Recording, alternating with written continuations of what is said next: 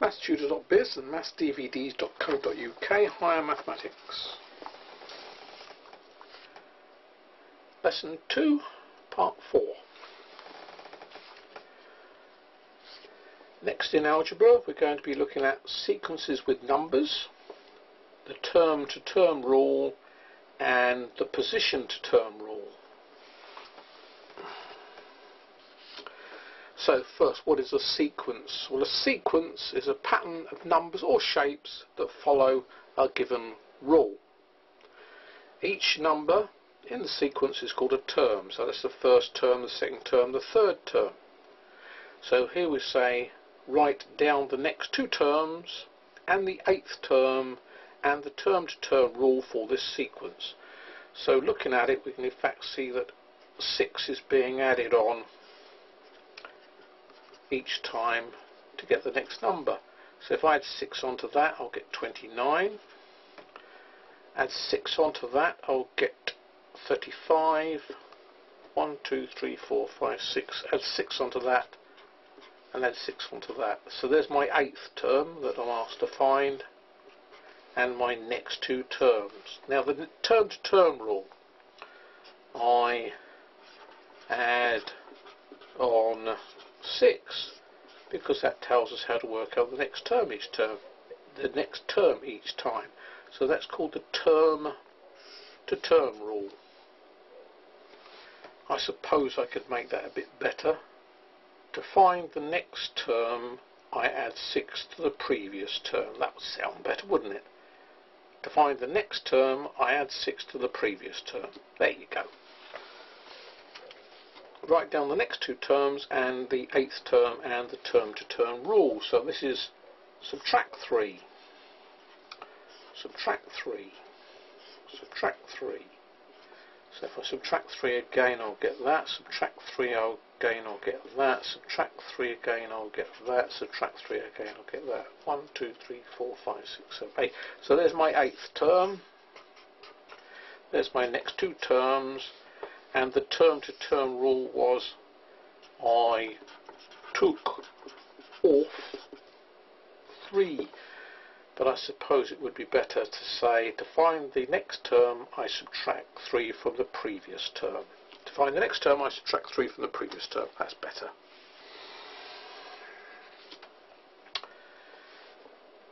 Add 4, add 12. That's not much good, is it? I want to be the same. Times by 3, or let's say it properly, multiplied by 3. Multiplied by 3. I think I'm going to get the calculator in case I make some silly mistakes here. So let's do that. Cancel. 54 multiplied by 3. I can't even press the buttons now. 54 multiplied by 3.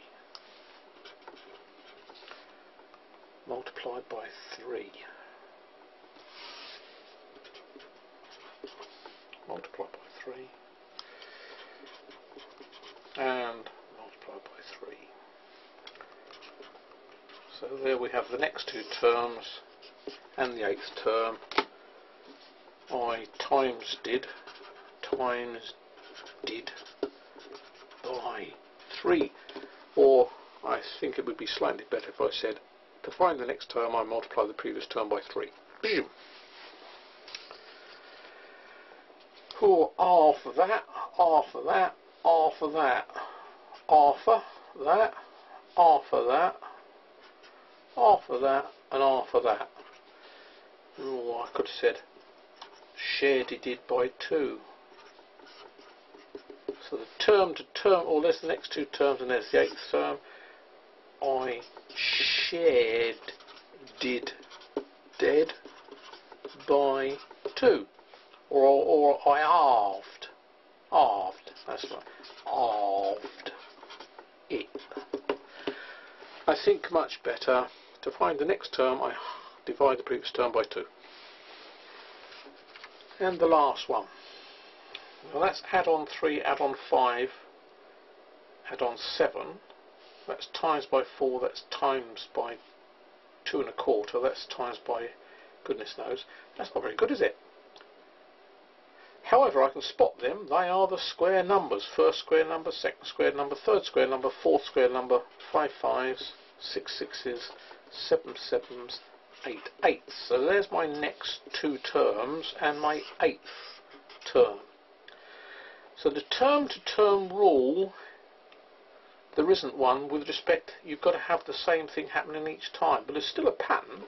Remember what a sequence is. A sequence is a pattern of numbers or shapes that follow a given rule.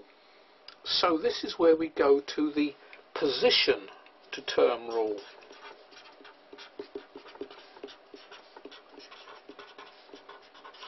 Rather than the term to term. So this is the first position, the second position, the third position, the fourth position, the fifth position. I can think of the nth position, or any position you like, is the position squared, the position number squared. And there are other ways I could write it as well, but for this particular case that's absolutely fine. So the position to term rule is I square the position number to get the term. And that's the end of lesson 2 part 4.